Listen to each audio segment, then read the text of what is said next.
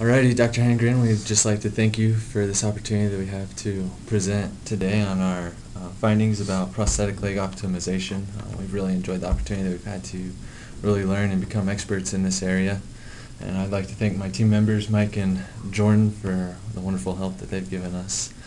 So to kind of start it out, we just kind of wanted to go a brief overview of just prosthetic legs in general and how they work. In trying to learn how to model this system, a lot of it was trying to figure out exactly what the interactions are. Like, how does one part of your leg affect the next part, and where does it affect, and when does it affect?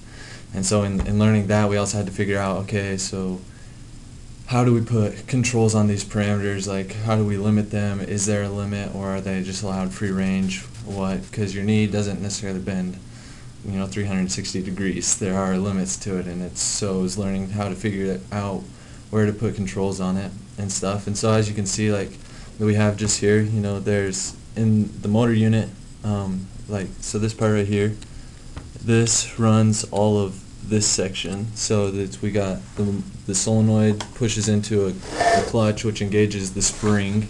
And then if you look at that, the spring is connected to this nice lever here that then allows for our angle of our knee to bend and stuff. And so we had to figure out how to take into account all of these wonderful interactions.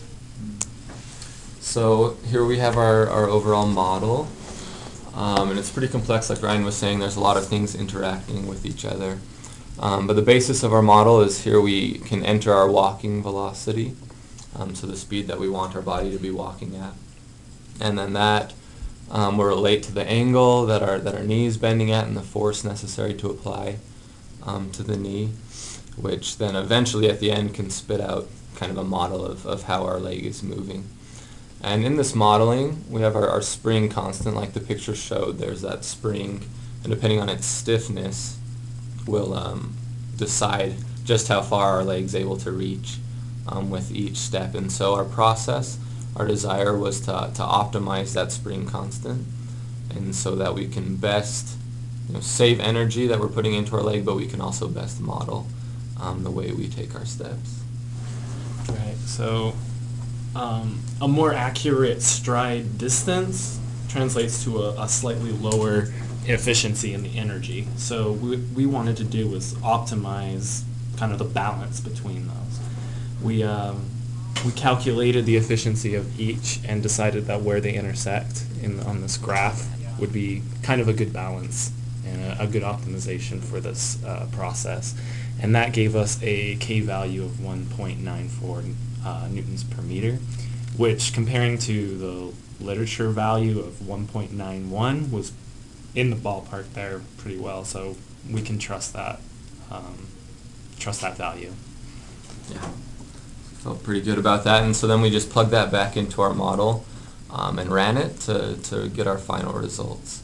So this graph we have first here, this is our body velocity, so how fast we're moving, and we set that at a random time generator, our random number generator, so that across time we could see how it reacted as we desired different size steps. And then this line going up is tracking the distance our leg is moving. You'll notice it has very flat regions, and that's essentially when your other foot is taking a step, your prosthetic leg isn't moving, and so it stays flat, and then it will take a step afterwards. And as you can see, that as our velocity goes down, our step size goes down, and so we feel we did a pretty good job of modeling our prosthetic leg.